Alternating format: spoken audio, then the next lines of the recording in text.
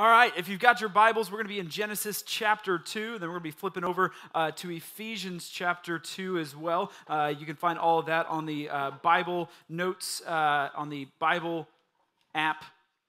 Sermon notes. That's a lot of Jesus words in one.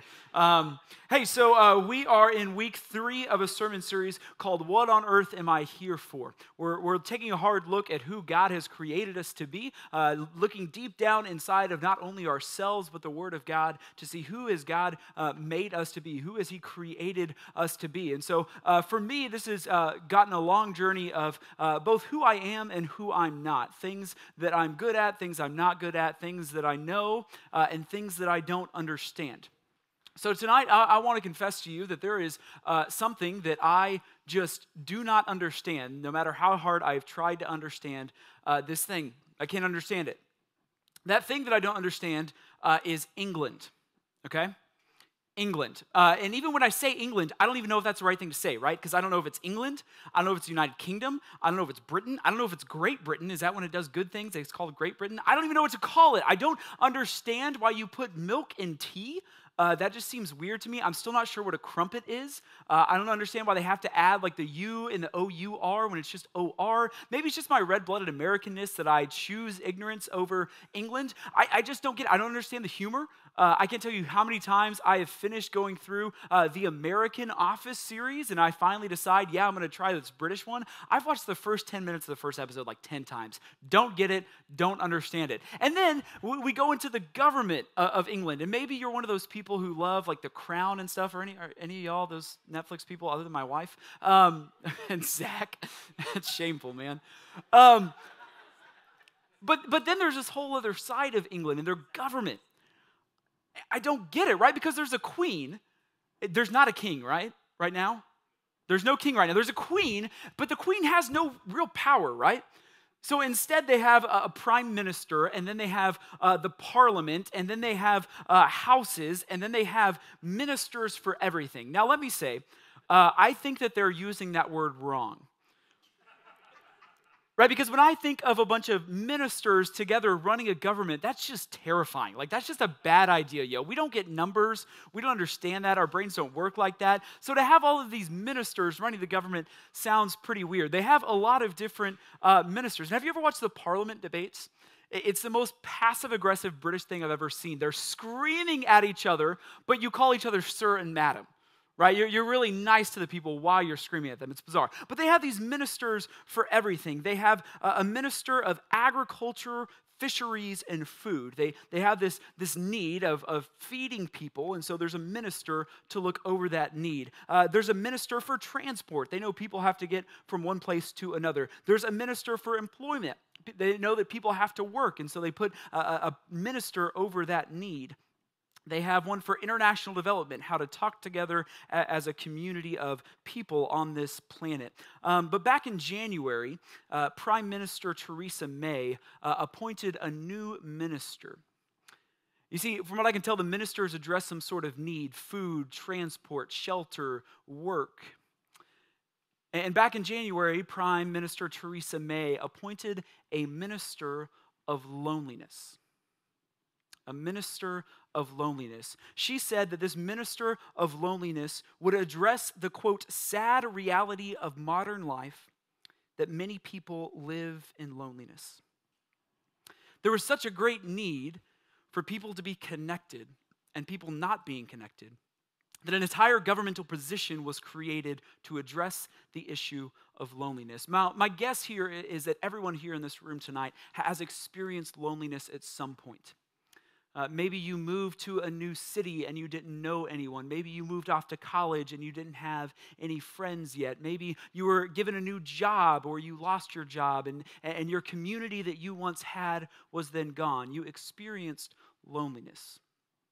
Now, we all go through seasons of that at some point of our lives, but this loneliness that this minister is addressing is not just specifically for those people in transitional moments of life, where we're going through from one community to another, from one place to another, from one stage of life to another. It's not that sort of loneliness. It's a bigger loneliness problem. The statistics say this. A Cigna study was done of 20,000 adults, and they found that 54% of respondents said that they feel like no one actually knows them. 56% of respondents said that the people they surround themselves with are, quote, not necessarily with them. I suspect that's just people with parents of teenagers who have cell phones. 40% of people said they lack companionship, their relationships aren't meaningful, and they feel isolated from others.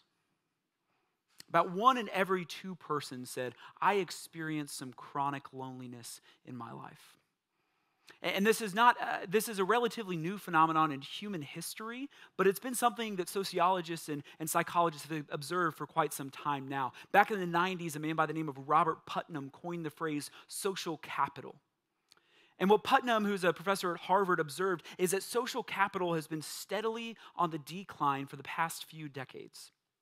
He defined social capital like this: features of social life, networks, norms, and trust that enable participants, people, to act together more effectively to pursue shared objectives. Features of social life like networks, norms, and trust that enable participants to act together to more effectively pursue shared objectives. Putnam talks about how the bowling leagues are completely disappearing. That once people will join up with other teams and go out and bowl on a Tuesday night, how those are disappearing. If we look at attendance and membership in things like the Lions Club, Rotary Club, Junior League, even church attendance, he observes, has all steadily been on the decline for the past few decades. This loneliness phenomenon we are now reacting to, that even though we are more connected than ever, we are more isolated than ever. Even though we have more ways to communicate with one another than ever before, we don't communicate. It led England to appoint a minister of loneliness, because the studies will show that it's not just a mental problem. It's not just the feelings that happen in loneliness. And when I say loneliness, I'm not talking about staying at home on a Friday night with your cat and watching Gilmore Girls, right? I understand that some people are naturally introverted and that you get energy from being alone. That's who God has created you to be. There is certainly absolutely nothing wrong with that. What there is something wrong with is that more and more people feel unable to connect with one another. It's creating emotional difficulties, but it's also creating physical difficulties. New studies have shown that this feeling of loneliness, this feeling of being alone, has linked loneliness and social isolation to heart disease, cancer, depression, diabetes, and suicide. Vivek Murthy, who was once the U.S. Surgeon General, has written that loneliness and social isolation are, quote, associated with a reduction in lifespan similar to that caused by smoking 15 cigarettes a day. It's not just an emotional problem that loneliness causes. It causes our bodies to actually break down. And so what sociologists will say is that throughout human history, people naturally gravitate towards one another with similar affinities, similar interests. But now, for some reason, in our modern world, we're drifting apart. And so what I want to show you from the Word of God tonight is that we were meant to be with one another. That this loneliness that people are experiencing is not natural for us. It's not living out our purpose. That's why it's against not only our emotional well-being, but also our physical well-being. What I want to show you tonight is that you were formed for God's family. You were created for community. You were not designed to live life alone, but to live it with a group of people. And to do that, we're going to look at Genesis chapter 2. So we've been in Genesis the past couple of weeks. We've touched on it because I think it's important that when we talk about our purpose, we go back to the very beginning of all human history. That we don't just start with when we were born, but when we look at our origin story, who God has created, not just me and you to be, but humankind to be. And so we pick up the story in Genesis chapter 2, verse 15. It says this: The Lord God took the man and put him in the Garden of Eden to work, keep that in mind, and to keep it. And the Lord God commanded the man, saying, you may surely eat of every tree of the garden, but of the tree of the knowledge of good and evil you shall not eat, for on that day you eat it, you will surely die. Then the Lord God said, it is not good that man should be alone. So this is the first and only time in the entire creation narrative where God describes something as not good. Right? He creates the heavens and the earth. He says that they're good. He creates water and land, says that they are good. Creates animals and plants, even things like mosquitoes for some reason. And he says it is good. But then God looks out at Adam and sees that he is alone. It's the only time he says it is not good. So notice back in verse 14, Adam is doing something. We know that in the garden, God has given the authority and the sovereignty to the man to work the ground and to keep it. He's got a job. He's got a career. He's on an upward path because he's the only person on the face of the planet, so chances are he will end up as CEO. But he's working the ground. He's tending the land, and yet still God looks at him and observes that it is not good. So many people try to find their meaning, try to find their purpose, try to find what their life is all about in their work. They say, if I can just put in the hours, if I can just climb the ladder, if I can just get to that bracket that I want to be in, if I can just study hard enough to get the job that I want, then I will be happy. But even at the start, at the very first man who is working actively, God looks and says, this is not enough. This is not good. He keeps going. The Lord God said, it is not good that the man should be alone. I will make for him a helper fit for him. Now out of the ground the Lord God had formed every beast of the field and every bird of the heavens and brought them into the man to see what he, the man, would call them. And whatever the man called every living creature, that was its name. Here's another temptation that we have as modern people. We have the temptation not just to find our meaning and our purpose based on our work, but the second temptation is power. It's power. We want to climb to the top. We want to be presidents. We want to be CEOs. We want to be counselors in our organizations. We want the power over people. And yet here we see Adam has more power than perhaps any man has ever had. And yet God still says, this is not good. If you're one of those people that you have that inclination, that kind of desire, that drive to become more powerful, I hope that you'll take some time to evaluate that. Because there's certainly nothing wrong with having influence, with having power, with having people that work under you, that what you say matters in your work, in your home, in your organizations. There's certainly nothing wrong with that. But if our drive for power is out of a drive for purpose, it's a drive of pride. If our drive for power is a drive for purpose, it's a drive for pride. It's not to make much of God or our organization or our company. For many of us, it's a drive to make much of ourselves. God looks down. He has given Adam power. He's given him a job. He's giving him prestige. Yet it is still not good. Verse 21. So the Lord God caused a deep sleep to fall upon the man, and while he slept, the Lord took one of his ribs and he closed it up in its place with flesh. And the rib that the Lord God had taken the man, he made into a woman. And he brought her to the man. And the man said, this at last is the bone of my bone. He says, I've been longing for this. And the flesh of my flesh, she shall be called woman, because she was taken out of the man. Now, the temptation in preaching this passage is to immediately talk about marriage. Right? If you've heard Genesis 2, that's often the context that we put it in, because the very next phrase there, the very next verses, talks about that a man shall leave his mother and a woman shall leave her parents and they shall become one. And yes, this passage is about marriage, but it's about something much deeper than that as well. It's not just about companionship. It's not just about procreation. It's not just about fighting who gets the Netflix remote. It's about something deeper than that. It's about our deep need and how we were created to be with other people. We were created for community. We were formed to be children of God together. We were formed for God's family. Because what we're told just a few chapters before, one chapter before, is that man and woman are made in the image of God. The fancy churchy word for that is the imago Dei. We're made in the image of God, and that always sounded weird to me because I thought, does that mean a God is, a scrawny 5'10" guy with arms and legs and brown hair? And the answer is no. Right? We're made in the image of God, not because God looks like us physically, but because we're made out of the same stuff that God is made out of. That he has created us to be image bearers of him, like him. And what does that mean? Our God is Trinity, Father, Son, and Holy Spirit, existing eternally and co-equally together in perfect harmony and perfect relationship. Father, Son, Holy Spirit in relationship with one another.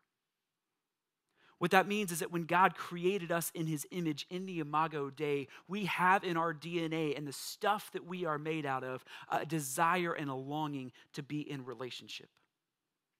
And the way God has formed us, there's really two primary relationships that should orient all of our lives. The first is a relationship with God. Because he has created us, he has given us a purpose, he has given us of himself. And so our desire should be a relationship with him, but not only a relationship with God, a relationship with one another. We're made in the image of God who is perfectly in harmony in community, so that's the same stuff we're made out of. We should love one another and we should love God.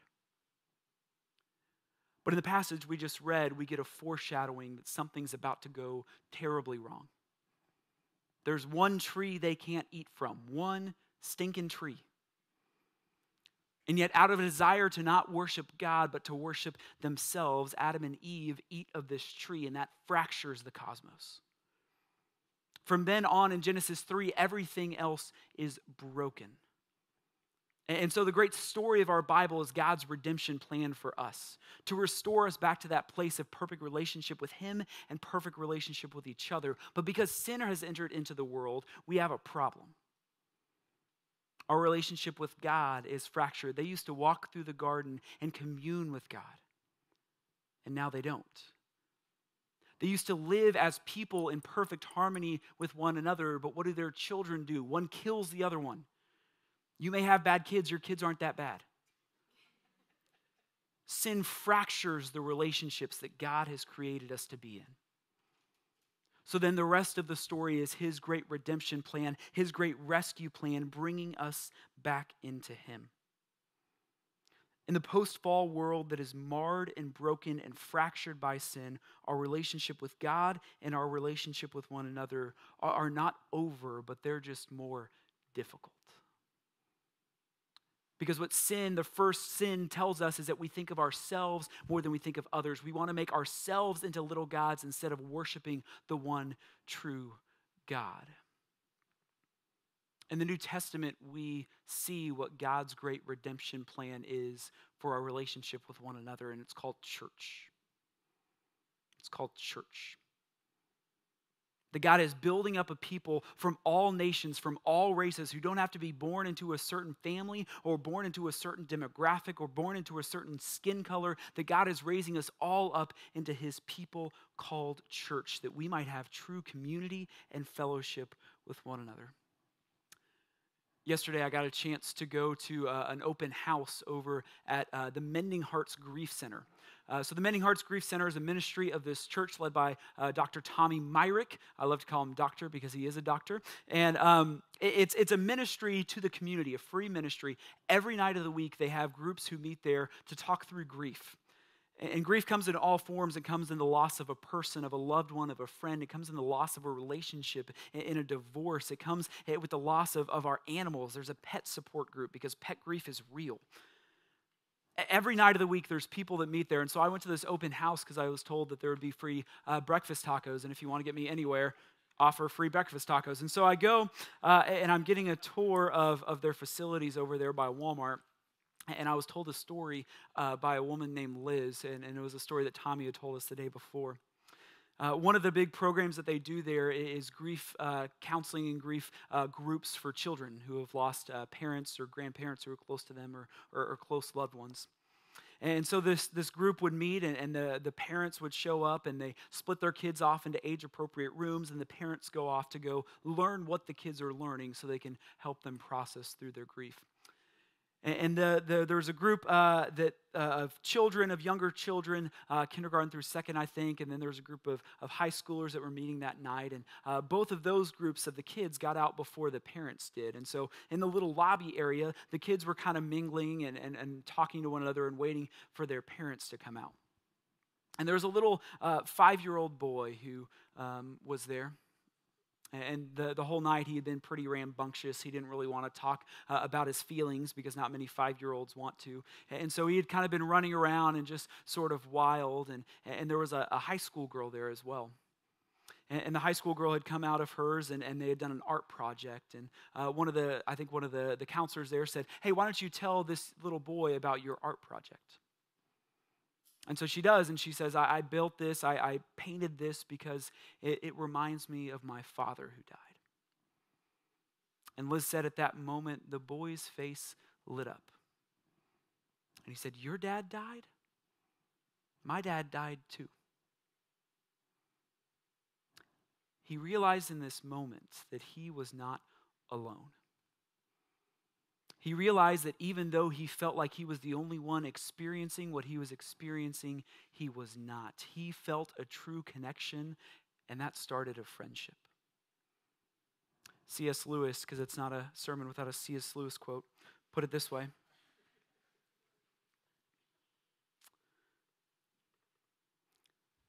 He said, "Friendship, true friendship, is when someone says to another, 'What?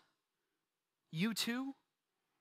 I thought that no one but myself,' fill in the blank. What? You too? I thought that no one but myself." He says that's when friendship is made.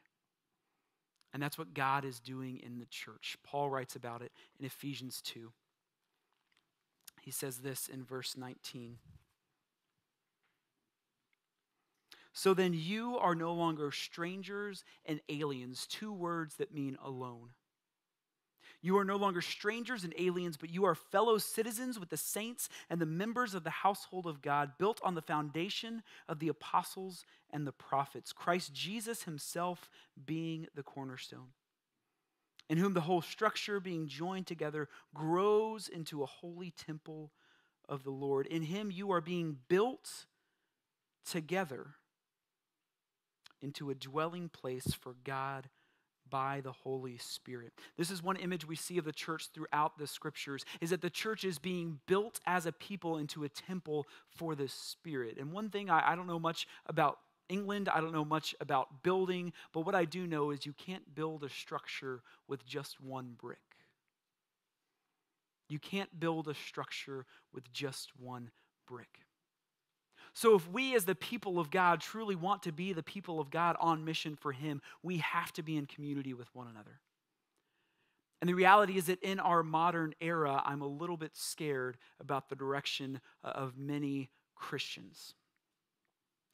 Because if we're honest, what I'm seeing more and more is that the vast expanse of internet media online means that people aren't going to church. Self-described Christians would much rather stay home, turn on a live stream, or turn on a sermon from a way better preacher than me. They say, why go see Daniel when I can listen to Matt Chandler or Stephen Furtick or Francis Chan or fill in the blank? And so what's happening is because such great content is readily available on our hands, we would rather stay home. We'd rather consume than contribute. The church is not just about consumption. It's not just about showing up, being uplifted in a sermon or not uplifted in a sermon, singing a couple songs and going on your way. That's not what the church is meant to be. You can't build a house with just one brick. You can't encompass the Holy Spirit with just one person. It's a community. It's a family. We are all children of God meant to be together. Because here's the deal. The statistics on loneliness are scary. They're terrifying. But the fact that the English government has to appoint a minister of loneliness, to me, says that once again the church is punting on our responsibility to be the minister of loneliness. All the social problems of this world should not be kicked up to Washington, D.C. We need to handle them here. And for us, that means being invitational. That means not just being in the pew. That means not sitting at home. That means getting into the fight, because that's what it is. Not just against flesh and against bone, but against spiritual powers that are drawing and ripping people away from our communities and isolating them, where their emotions and their physical well-being are at stake. In church, we cannot stand for that. We are to be the minister of loneliness. Because remember, I said back in the garden, something fractured, something was broken, our relationship with God and our relationship with one another. But what happens is that Jesus, God in the flesh, comes to live and dwell among us, to be one of us, to experience what we experience, and to draw us into his family. That relationship that was once broken is now restored in the Christ. And then when Christ leaves, he says, I'm building something and I'm sending you something. I'm building a church and I'm sending my Spirit. And he said that Spirit is going to unite you together just as I and the Father are one. He prays in John 17, may they be one. May they be united. May they be a community. May they be a family. May they be in fellowship with one another. So if you're lonely tonight, my guess is that you're missing one of those two relationships. We can be surrounded by people and yet still miss the relationship of the one who is calling out to us and reaching out to us in his love and in his grace. We can be surrounded by people all the time and still miss the most important relationship that our souls need with the one who loves us, who redeemed us, who died to save us. At the same time, we can have that love in us and that relationship and still feel alone. And if that's you, my encouragement is get in the fight. We do that in lots of ways. We get dirty together. We build things together. We go on mission together. We join together in circles. We sing songs together. We show up early to church sometimes. We stay late from church sometimes. We fellowship with one another. We do things that people have always done. We eat, we sing, we gather, we play. All of that is designed by God for that purpose in our life, to be formed by God's family, to be created to be a community. Let's pray.